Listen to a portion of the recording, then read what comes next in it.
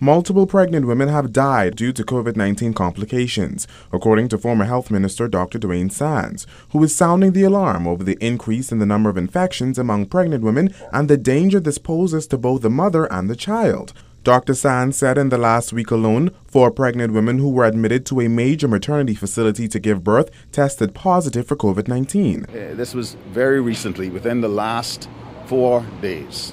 The minister said those women are not alone, adding that more than 100 women have been in the same situation in the Bahamas. And if you look now between the private sector and the public sector, we have had at least 125 women who have now delivered when they were COVID positive. And we have lost a number of those women. Sands said this points to a deep problem in society that is now impacting the country's maternal mortality rate, which for years has been relatively low. He added that reckless behavior can ruin what should be some of the most joyous moments in a woman's life. This is a serious problem.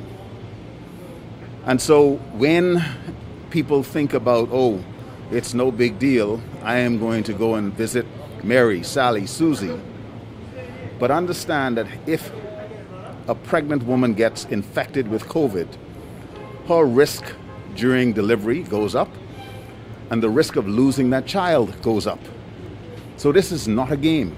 Dr. Sands said pregnant women should consider getting vaccinated. Talk to your managing obstetrician about should you be immunized.